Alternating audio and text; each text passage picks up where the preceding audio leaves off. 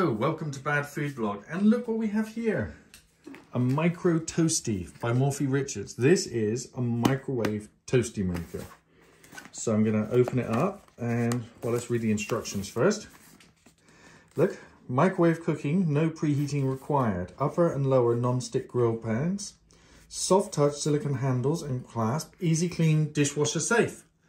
Advanced heat wave technology. This was a Prime Day thing which I purchased. And we're going to see if it makes anything worth eating. So first we're going to try toasted sandwiches. We're just going to stick to toasted sandwiches first. I'm just defrosting some bread. There we go. That sounds silly, but in this weather I tend to keep bread in the freezer so it lasts more than a day because it's like 28 degrees. So there we have some defrosted bread. I just put it in the toaster for just a couple of minutes to defrost it. Ooh, look at this thing. Wow. You've got a little book here. So you butter the outside, put your content in the middle, put the buttered outside on, put it in the microwave, flip it, remove from the microwave using oven gloves. I think you should flip it using oven gloves as well. It doesn't say how long to actually microwave the thing for. Ah, here we go. Light browning, 2 minutes, flip plus 1 minute. Medium browning, 2 minutes, 30 seconds, flip plus 1 minute. And it doesn't say what type of toaster that's, microwave that's referring to. We'll do the 2 minute, 1 minute because my microwave is a very high one. So what I'm going to do is I'm going to quickly go and wash this because obviously this has just come from the factory and it's probably got some stuff on it. It feels pretty sturdy. It always feels alien putting metal in the microwave, but this has obviously got some sort of special properties. And the bread's not going to quite fit in there, so I'm going to have to cut a little bit of it off. Oh, I could maybe squeeze that in. I'm going to have to butter the bread, but we'll do that in a second. First of all, let's go wash these. I'll be back in a minute. Whilst I'm drying them, I sort of noticed that even as I was washing them, I could sort of pull them apart. So let's have a look what they look like inside, because, oh, just like I thought, look, there's lots of water coming out of the inside of them. So they've got this like honeycomb pattern in here. And then they have this for microwave only, warning hot surface. It says that on the back where you're not going to be able to see it. Put this back together. It's kind of an interesting shape, really. It just feels so alien putting something metal in the microwave. I'm not entirely sure. Oh, it's still got water in it. Come on, get out all of you water. I know you're going to interfere with the cooking. It's very odd. There's something else there. Some sort of, I don't know how you call that. Some sort of coating. Trying to get it back together. It's not wanting to cooperate. I'm going to cut a little bit off because last thing I want to do when I'm cleaning it next time is have to take it. I'm going to have to take it apart every time I clean it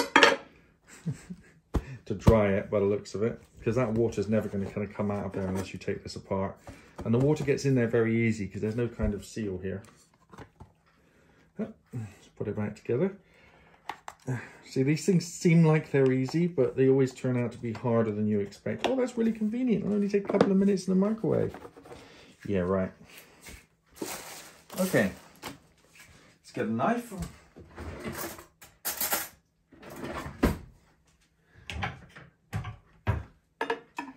Okay, first thing I'm going to do is cut off one of the ends because I'm pretty confident. Let's cut off the top end because the other end's square, because I'm pretty confident that that's not going to fit in there easily. Now it will. There we go. Okay, perfect. I think I'm going to put it that way around. All right, so I need to butter the two sides of this, so I need a plate because I don't want to. I had to spend a lot of time trying to get the butter off of here. Okay. And here we have the cheese. All right, this first one will be for my assistant. But she says if it's rubbish, she's not eating it and I have to make her something else. Desolator asked, does the assistant's job come with free food? It does, but the role is already filled. I'm sorry, Desolator. You're gonna have to find some other food channel to get free food from. There we go. So I'm buttering one side of that one. And one side of that one. That's probably enough. And then I guess, oh, I've got crumbs all over that. There we go. I put that in there, thingy side down. I put cheese inside.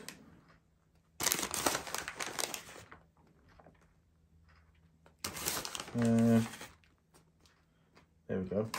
Nice amount of cheese. We want to, yeah. I put that there, and then we put this on top and squish it down together, and then I put that over there like that, and that over there like that. I sort of squished it down together. Let's go put it in the microwave and see if it explodes. So here we are at the microwave. So we're going to go for 2 minutes, then 1 minute. So let's get this inside. There, just pop it in the middle there. 2 minutes. Well, there's nothing has exploded yet, so I will stop the video. Just turning the camera on because I've seen some motion. There's steam escaping and stuff, and it's kind of moving up and down in there. It's really hard to show you on the camera, but we'll have a look at if there's anything going on when we get to the we turn it over. Okay, we're at the first flip over. Whoa, yeah, wow, that's a lot of steam. I'm glad I have an oven glove to pick this. I need 2 oven gloves. If I put my hand in there without the oven glove, I would be burnt. This is a very dangerous item. Oh. Okay. Flipped it over. 1 more minute. Yeah, definitely a lot of hissing and steam coming out of it. Okay.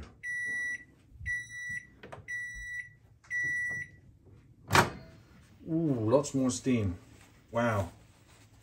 Okay, let's take this out and go and open it. I'm going to have to open it with the oven gloves. I'm going to have to leave it to stand for like a minute as well. But let's get it out of the microwave.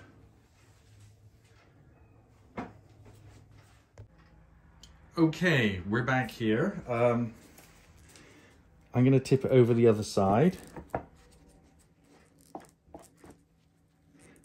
Let's open it up. I'm still using the oven gloves because I can see just giant amounts of steam escaping from it. It's not very dexterous. Oh, I think I can take this off without burning myself with an oven glove.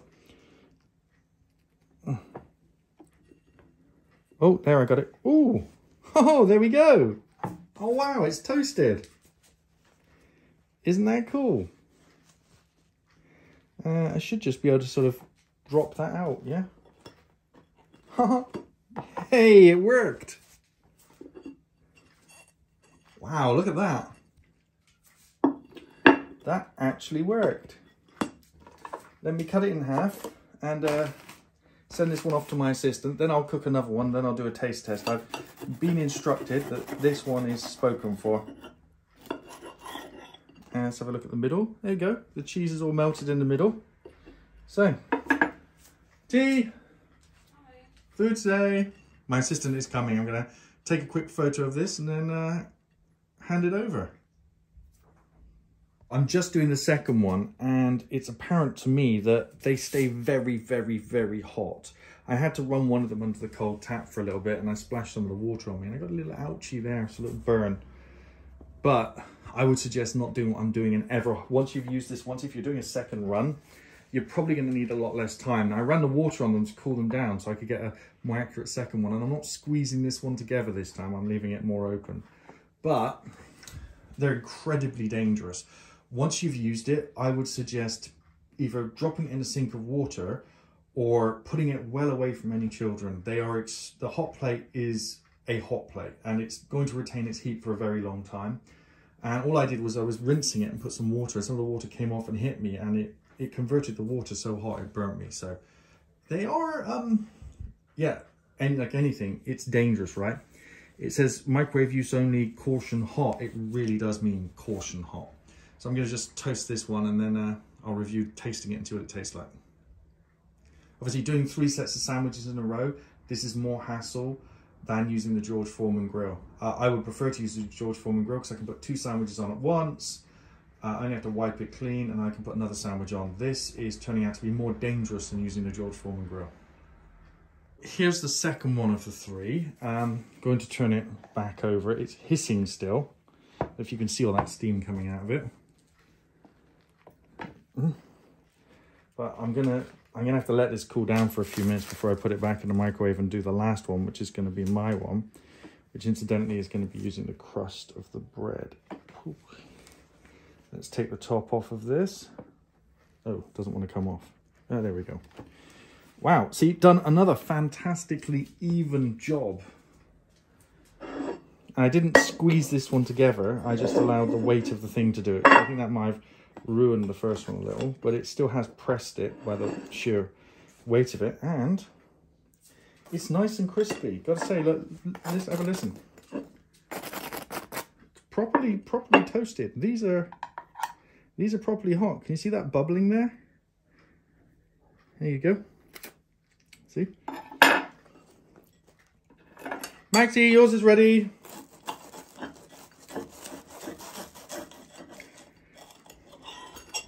I'm going to go away and do the last one now. I have to leave those to cool down for a few minutes first though. Here's the final one for the round of 3, and to be honest, it would have been quicker to bust out the George Foreman because the amount of time I have to wait for the plates to cool down so I don't burn myself. And I feel like if I was to, you know, let the plates cool down between them, that it might actually drastically melt the silicone or something. And there we go. There's my one, which I was using a crust as well, which is something I wanted to do anyway, not just to come to the end of the loaf, just to see if it could deal with crusts. And obviously it can, and it has the correct effect. And oh, these things are so dangerous. I'll just almost accidentally put my hand down on them. I'm gonna go cool these off.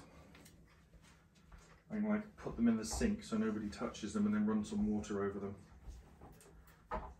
Don't know if you can hear that, but they're hissing away there. When I say hot, I mean like they're like beyond boiling by a large degree. So yeah, more hassle. Like for doing 1, spot on.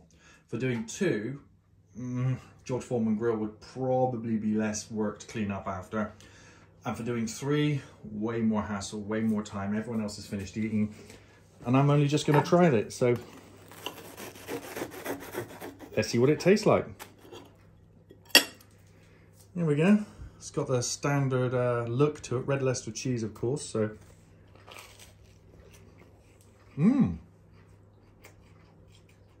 well,